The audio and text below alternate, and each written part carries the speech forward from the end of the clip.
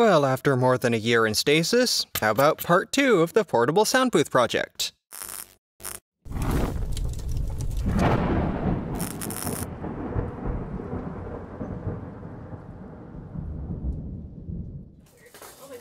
We jumped right back in where we left off last time. For ventilation, we planned to mount a computer fan to the lid, and we left a gap in the mass-loaded vinyl to allow for airflow. We measured to put the hole dead center, and painter's tape helped to keep the edges clean. We borrowed a 4 1/4 inch hole saw to get through the plywood. Dull teeth and underpowered drill required patience, but it did the trick eventually. A similar hole went through the lower section of the front wall panel.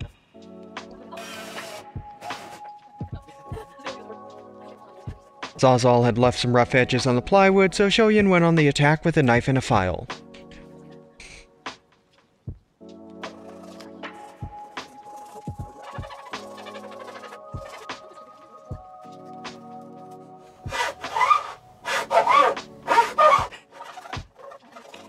One advantage of the week's delay was an opportunity to scour the internet, yielding a narrow hollow core door for all of $10 on Craigslist. Unfortunately, the door we got was slightly too wide and quite a bit too tall for our booth. The warp in the stud ate up all the wiggle room we should have had. In our original plan, we were going to build a door ourselves, and this wouldn't have been so much of an issue. Cutting a hollow core door shorter is quite easy. Cleanly shaving just a tiny bit off the edge to make it narrower was going to be more difficult. Instead, we chose to modify the front wall section itself. This meant undoing some of the hard work from last weekend, though. Removing screws from plywood and that middle stud. Pulling off the plywood. Loosening the carpet and cloth staples on that edge, and pulling the reinforcing block from above the ventilation opening. We measured the required distance and again employed leftover wood to hold the stud in place long enough to get screws driven back in.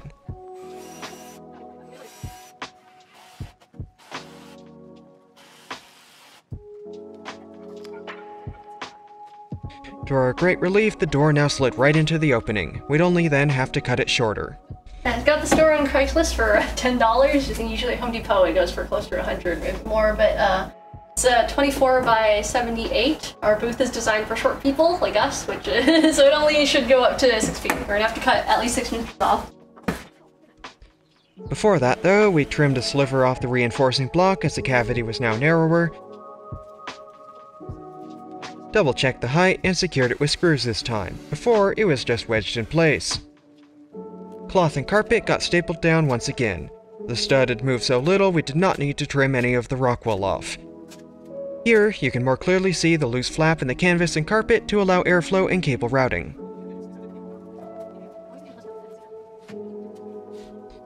Gentle application of force convinced the mass-loaded vinyl to buckle in the other direction, so that didn't need any trimming either. Plywood could drop right back into place, but that did need a trim.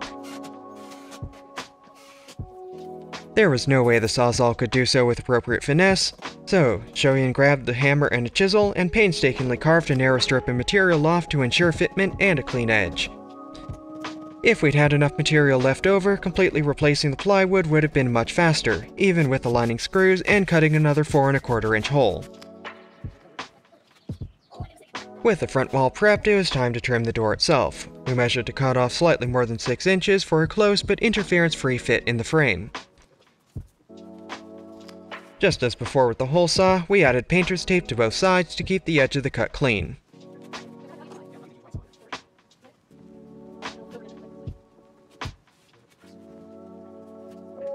Clamps and more scrapped wood formed a guide, as the material of the hollow core door is quite flimsy and the Sawzall blade could wander. Circular saw would have been a better choice if we had one available this time. If the blade contacted the board directly, the saw would slice into the guide. Instead, we measured the width of the saw foot and clamped the guide so the foot could rest flat on the door and would slide down the edge of the board instead.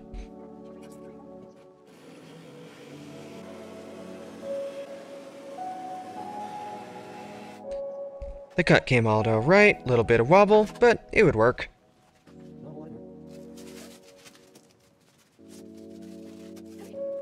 Time to rip and tear the part we cut off. Our prize, the piece of wood at the very top. Lots of glue and cardboard residue, so we went after it with file and sandpaper. Yeah, that happened to me too. At the top of the shortened door, we carefully broke the internal cardboard bracing a little ways down to make room for the piece of wood again.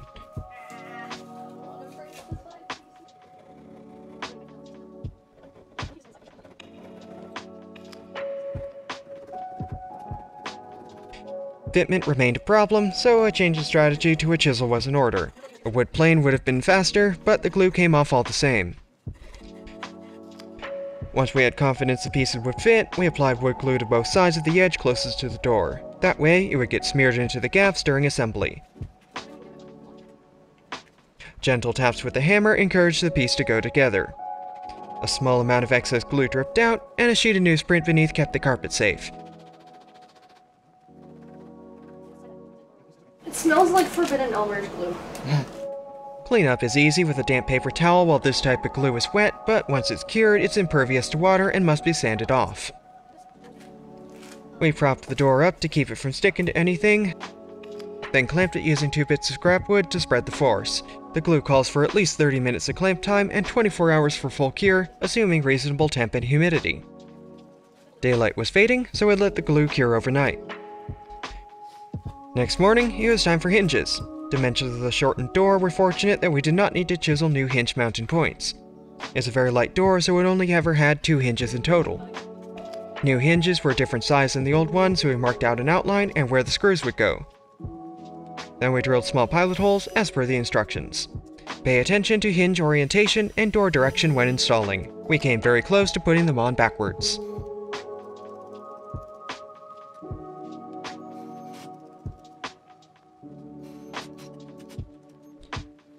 Putting the front wall back was a bit more of a struggle, as some things might have shifted or warped again when we modified it. A small amount of mallet encouragement was required. Off camera, we widened the bolt holes to allow easier fitment.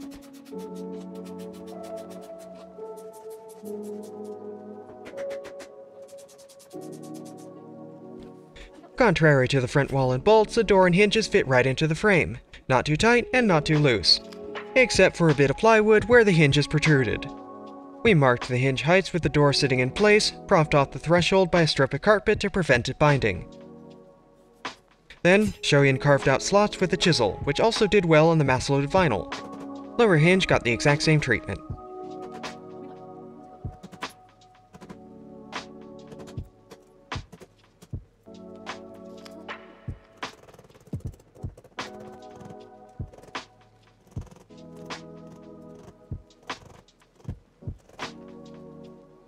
Holding the door steady with bottom edge propped on a piece of 2x3 and carpet again, we drilled 2 pilot holes, one at the top and one at the bottom. Then we tacked the door in place with 1 screw in each hinge to check the fitment.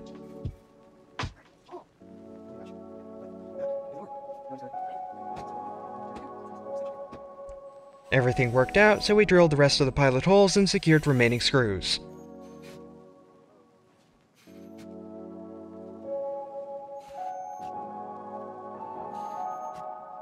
It's adorable.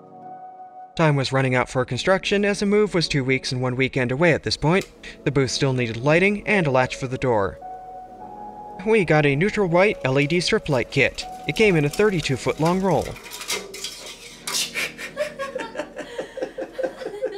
Whole lot of light there, almost 50 watts in total. We fed the power cable out through the top vent hole and did a mock-up.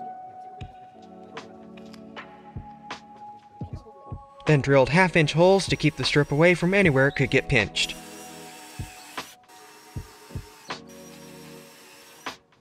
We started with 1 wrap, using painter's tape to keep it there for testing.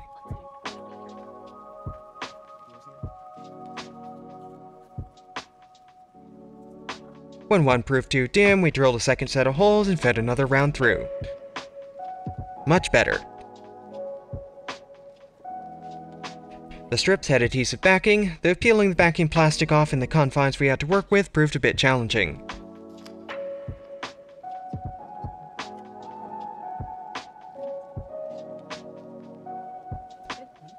Extra length got chopped off at a designated point. In the case of this 24-volt strip, it could be trimmed every 6 LEDs. We'd also picked up a doorknob at the same time. Shoyin handled most of that assembly.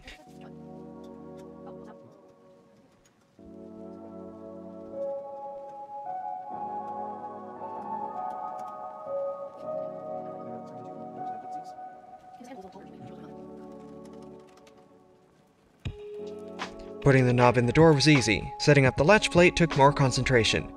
But the grease on the latch helped with alignment, as it marked the door frame at the correct height we needed. We used hammer, chisel, and drill to carve enough of a divot to allow the latch to operate.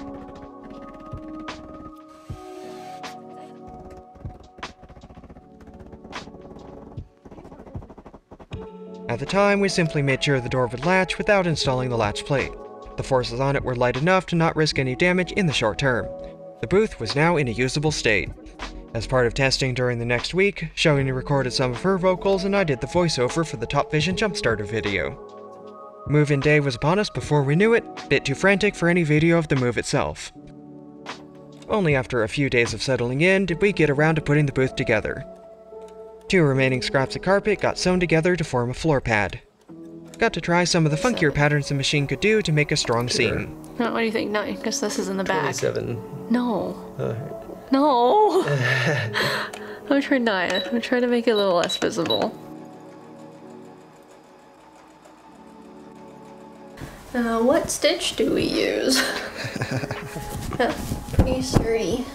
After debating on where we wanted the booth, we settled on the corner of the living room. This put it as far from the neighbors' shared walls as we could get, on the exterior corner of the apartment. All the sections were scrambled, needing some shuffling around to get them set up.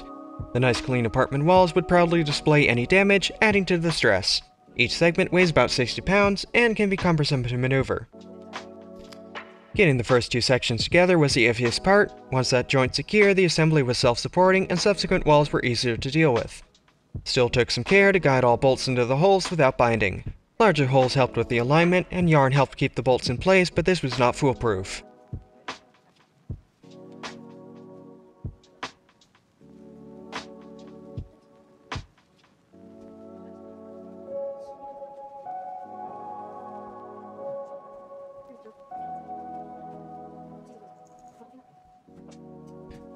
Labels helped enormously, as each wall could only go one place.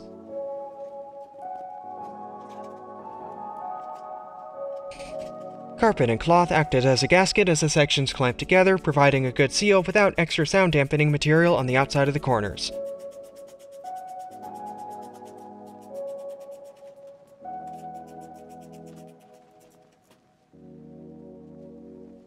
The bolts got tightened in stages to prevent undue stress on the assembly. The front panel gave us some trouble again, and I had to use pliers to keep that upper left bolt from retreating so far we could not get a nut on the threads. At last we got all 6 fed through and could clamp the front wall down.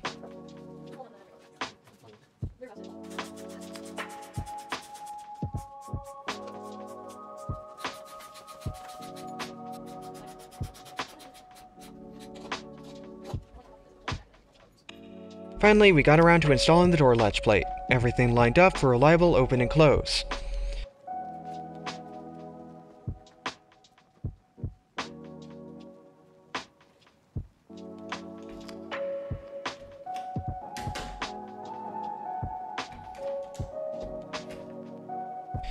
For the ventilation, I pulled out a computer fan and 12-volt power supply I had lying around.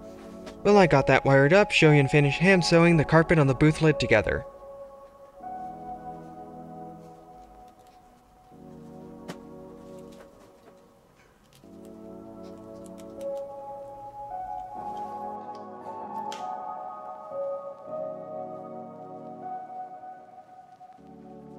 The fan and the light power cable couldn't share the hole, so we notched out a place for the cable to keep it clear.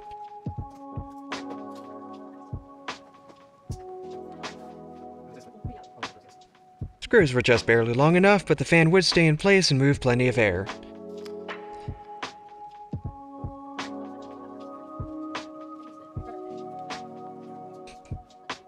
The door added a new element to the lid installation, but it was light enough for me to lift overhead and pass over the top to Shoyan inside. Then we'd slide it back until it settled. It's still a bit crooked, but it seems to work okay for our needs. A 3-way outlet splitter and an extension cord got power up top for the 2 power supplies. 24-volt lights and 12-volt fan means we couldn't share a power brick. But after all that work, the fan transmitted a very noticeable resonance through the lid. Not bad when the lid was on the ground, but a big problem when installed. Instead, we changed our strategy to have the fan blow air in through the bottom vent hole.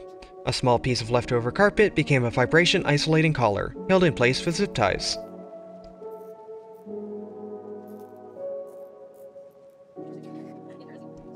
One small block of wood to support the fan, and a generous helping of painter's tape to secure the prototype.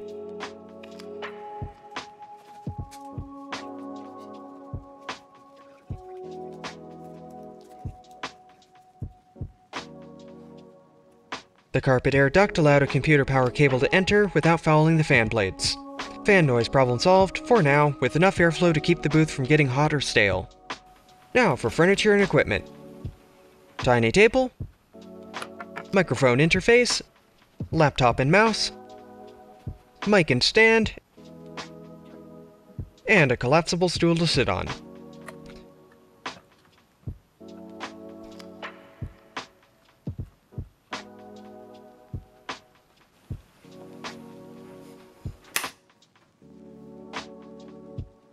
With everything arranged how we wanted, we set up a decibel meter to test the booth's sound damping. We took 2 distance measurements and a height measurement so we could replicate the meter placement anytime in the future. We set a Bluetooth speaker in the booth as a remote control sound source, feeding it with a tone generator app on Shoyun's phone. Testing was done in an A/B format, taking a reading with door open, then a second reading with the door closed, and repeating for each frequency. We used 500, 1000, 2000, 4000, and 8000 Hz.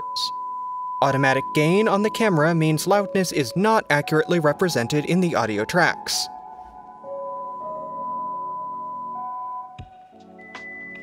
As expected, lower frequencies were harder to attenuate.